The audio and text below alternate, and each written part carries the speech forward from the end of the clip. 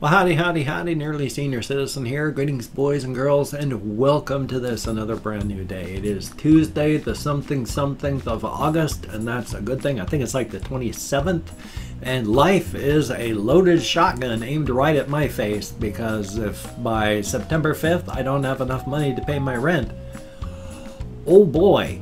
So yeah, I'm gonna have to make a begging video today, explaining my situation and asking for the kindness of strangers. It's all I can do.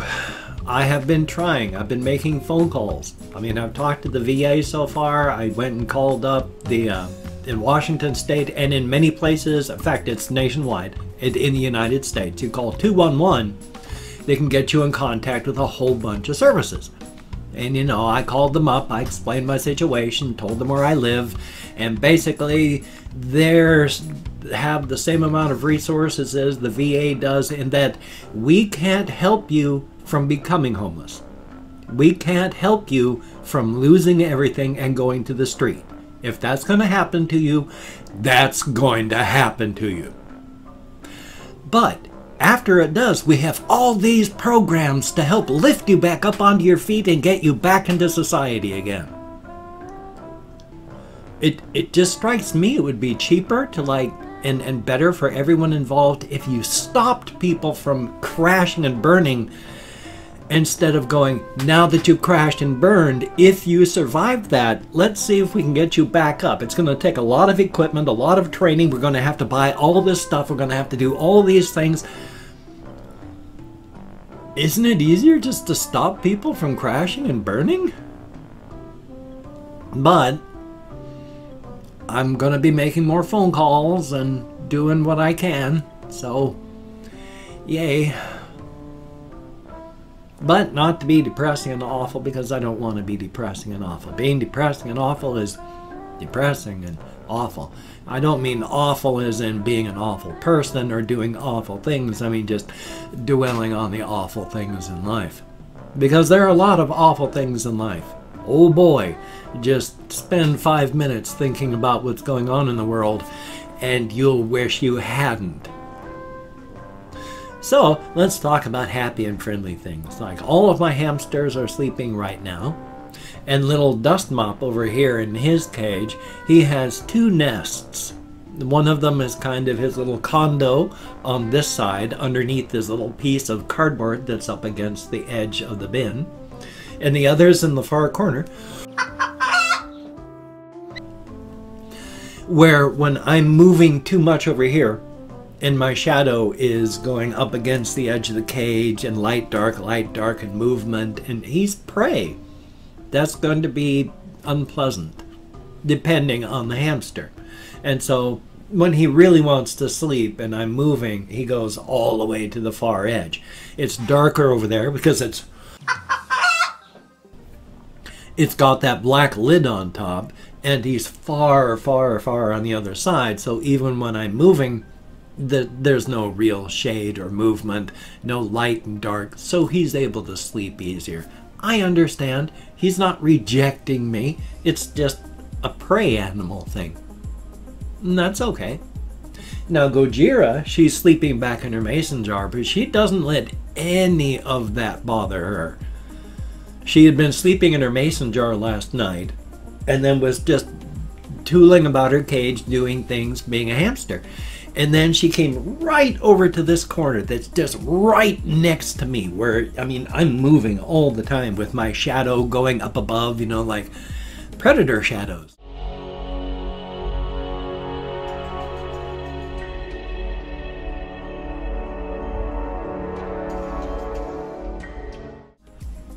She didn't care. She just got into the corner, she just ate some stuff, and then curled up into a tennis ball and went to sleep right next to me. She has no survival instincts at all. I mean, if she was out in the wild, she'd be gone the first day. She'd be going up to sniff and see what's going on with the first predator. Which is fine. I mean, she's in the pet animal industry, so she's not anywhere near the wild and doesn't have to worry about that. And while I do have a cat, and her cage is open topped, my cat knows. I mean, cats are smart. Dogs are smart. Animals are smart. But she knows which animals to get and which ones to not get. She destroys rats, shrews, other animals like that. She just kills them because she's a cat. In here, I have hamsters get loose and they run between her legs and they play with her tail, and she just lets them. So she's smart. She knows. I have no worries about the health of my hamsters, whether they're open cage or closed cage, with my cat. She has slept inside of hamster cages before, so I have no worries about the health of my hamsters. Now, mental health, freaking out about it, I can understand that. It's not a good thing if the cat's sleeping in there with them, but I was living in my grandfather's and my brother-in-law's garage at the time, and I had some hamster cages that were still up in the dining room, and she was sleeping in those. Not all the time, just once or twice, and the hamsters didn't freak out about it. It was like, oh, okay. And then they slept too. So definitely a thumbs up. But it's good. I mean, and my hamsters are all really in good shape. Even little Thigmo, it's really surprising. It wasn't just a smell of something on my hand before. Because I told a couple days ago how I kept trying to pick him up.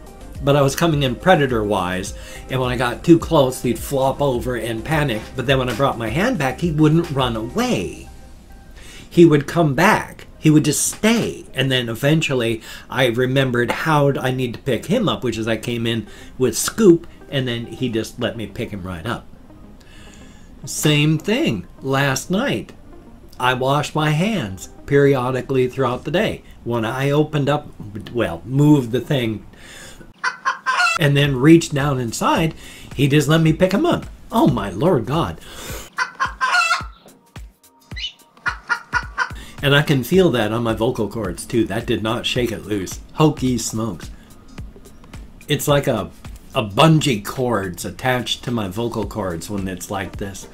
Thumbs up, and I can hear it. It's affecting how I sound. Maybe only to me, but I can feel it and I can hear it, so yay. But I was able to just reach in with clean, freshly washed hands and pick him right up. And that's really good. I think just giving him time out underneath there and letting him feel safe and giving him a place to really run if he wants to be safe has given him the courage to be out there when he's ready for it. And so I've been able to pick him up with no issues, and he was just a happy little guy in my hand. I also think it has helped him physically. I was talking about before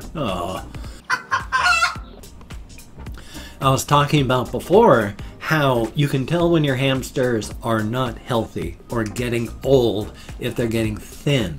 You shouldn't really be able to feel a hamster's skeletal structure. That you should feel just a line for their spine. You shouldn't feel their vertebrae. If you can feel their vertebrae, they're either really old or getting old, or they're sick of something. Well, little Thigmo, I could feel some of his vertebrae. And he is the same age or younger than some of my other hamsters. And so I shouldn't have been able to. Putting him back down inside of there, I can't feel his vertebrae anymore. His spine is just a line. So putting him down there was the best thing I could have done for him, and I'm so glad that it's worked out. It's a very good thing. He is nowhere near as nervous as he used to be, and he's still plump and furry, and it's a really, really good thing. All of my hamsters are still doing well. I mean, Dr. Snurf, I gotta get him against the wall only because I want to show him off again. I spent 5 minutes reading an article to make sure that my vocal cords would be clear. I should have read more. I waited almost 20 minutes after doing some cannabis concentrate dabs so that I could actually do things. And then was talking and got it all cleared up. I shouldn't worry about it. I am an organic being. I am a carbon-based life form. You know, we have mucous membranes. My body is made of water. This sort of thing is going to happen. I shouldn't worry about it too much. The thing that bugs me about it is I'm just hoping it doesn't bother you too much. It may not bother me, which is not true. But I don't want it to bother y'all so much that you stop watching. And I especially wanted to thank Merrily Cachero. I'm hoping I got the name properly correct. Hokey smokes, just right off the top of my head. After talking on Facebook and through comments, I actually got a delivery from my local Safeway. Gosh darn it. A delivery from my local Safeway with some spaghetti sauce, and some chicken breast. So, food. Very, very awesome. Very cool. I'm going to be eating more foods, which is good because you don't get a lot from the food bank, and the stuff that is easily edible and edible without a lot of work. I mean, like plain rice takes a long time to cook. If it's just regular, you know, non-instant rice, you got to boil it and boil it and boil it, and then you got to do things to it so that it has taste. That's a long time. And to even bake potatoes like I do, that's a half hour's work into it. So the easy to eat stuff you burn through really fast. Like all the easy to eat stuff was, I went there on Wednesday and that was all gone by Friday. So I've got the not easy to eat stuff, like the rice and the beans that you have to soak for 24 hours before you can do anything with. That sort of stuff is still here, and I've got that. So I'm not going to starve. I don't know how much of that I'm actually ever going to prepare. I mean, the rice, eventually, yes, because I like rice. You know, like rice. I don't dislike rice, so I guess that means I like rice. It's good stuff that way. So I'm definitely going to save, cook, and eat that. But I don't know what to do with beans even after I soak them for 24 hours so that they become edible. So I don't know what to do with the beans. But the rice and stuff like that, yeah, I mean, I'm going to be eating that. And I'm going to be doing stuff with that. So that's definitely a good thing. One thing that just triggered a weird thing. I can't remember where I was reading about this, but apparently they discovered in China, back in the BCE eras, of course, back when they were making concrete. You know how there's cement is just the stuff. Concrete is when you add rocks and junk to cement, and that makes it tougher because it's got extra junk in it. The ancient Chinese used rice with their cement. And you know what happened? That stuff is so tough, even now, thousands of years later. A guy in a bulldozer ran into a rice concrete ancient tomb to take it down. Didn't even dent it. It gets stronger over time when you add rice into your cement. How bizarre. The chemical reactions go on, making it stronger and stronger. Unfortunately, they stopped having to do that because they used so much rice to do all this work with their concrete that caused one of the huge famines where like millions died. So that stopped after that one particular period, but life is life. So I just like random bits of trivia, random learning, just, oh, rice is good for that. Cool. It doesn't help me in any way, shape, or form. It just uses up some form of storage up there, but you know, what the hell else am I going to use it for aside from random bits of trivia? I'm going to be 57 in 2 months. I'm almost in the middle years of my twilight age. I don't have a whole lot of active stuff ahead of me where I'm going to be big in academia or making my name in industry. So, thumbs up. And of course, I've opened up 24 hours worth of comments in my community tab, and I'm going to go through and thank 20 to 25 people for having left me a comment. I'm not reading the comments right now. I'm going to read them afterward. Thumbs up each one I do, answer as many as I can. For right now, I'm just thanking you for having left a comment. Good, bad, indifferent. The fact is, you left me a comment. Thank you so very much. If I mispronounce a username, no disrespect is intended. I'm an American English speaker. We're just not good at that sort of thing. And it's a range of 20 to 25 because even though I count an American Sign Language on the fingers of this hand right in front of my own face, no less, I still get lost. Depression, brain damage from alcoholism, fibro fog from fibromyalgia. I'm 1,000% better than I used to be, getting better all the time. There's going to be a functional limit I'm going to hit. I don't know when, but hey, getting better all the time. Definitely a thumbs up. So let me call out my Chrome here. And I've got to kick my head back so I can see through my lenses of my bifocals. That's what they are. Panji Arsono, thank you very much. Imod AJ, thank you very much. Lee Simone, thank you very, very much. And Ice Damon, greatly appreciated. Samal Smith, thumbs up and thank you. Confused Owl 29, thumbs up. Brian Eno for the win. Mark Mirabella, thumbs up and thank you. And Fake Sriracha, greatly appreciated, definitely a thumbs up. And then we have A Lemon Pie 407, definitely a thumbs up. Sebastian Ferris, and Kenchi is very, very cool. It's just that one thing irritates me so much, and I know it's ridiculous. It's ridiculous, but life is life. And Dominique V, thank you very, very much. Russian Timing, thank you very much. And if I ever get a better video card, maybe I can keep shaders on all the time, I don't know. JXYSFN, thumbs up. And The Real Berg, greatly appreciated. John Garrett, greatly appreciated. Black Cheese It, thumbs up and thank you. Joshua Griffiths, thank you very, very much. Kieran Slipknot, Iowa fan, thumbs up and thank you for the tips, greatly appreciated. And Mean Mr. Wolf, thumbs up and thank you. Funniest Kid, I rarely have any idea what's going on either. Chris Sim Player, thank you very, very much. And then we have Marilee Cachero, thank you so very, very much. I like spaghetti and chicken quite a bit, thank you. Brady Tester, thank you very, very much. And Mist R, greatly appreciated, except I've explained many, many times why I can't do reactions at this time. And Metal Winged Wolf, thumbs up and thank you also very much for getting me out of my head, if even for just a second or two, into the real world, dealing with other people, if only in text.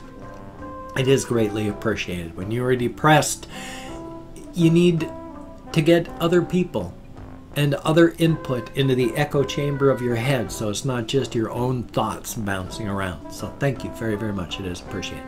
And you can check out my various links. I have Twitter, Facebook, GoFundMe, Patreon.com, NearlySeniorCitizen.com if you could donate to my GoFundMe campaign or become a Patreon.com patron like one of these beautiful and awesome people. That would be beautiful and awesome. But if you cannot donate or you simply do not donate, I do take all good wishes and I deposit them in the bank of my heart where I draw interest, so thank you very much. I say that all the time. It sounds trite and cliche, but I mean it. If you could toss me a like, I do appreciate all the positive validation I get from my existence. And if you could subscribe to the channel and hit that bell, because YouTube really puts a lot of weight on that bell. That would be very cool. I would understand if you didn't want to, but if you are down with it, I will do my very best to keep you entertained from now to literal end of time. But not just vlogs, but song mutilations, which I'm still working on, game let's plays, walkies. When I need a cable for I've misplaced the charging cable for my camera, my video camera, and I don't have a cell phone, so I need my video camera to record. Oops. So I got this video, got another video, probably a please help me video. So I got stuff and I got phone calls to make, so you take care. Have a great day today. I will see you on the flip side, my friend, and that is a very good thing. Definitely a thumbs up. it's 46 seconds. So have a great day, and I'll see you in my other videos.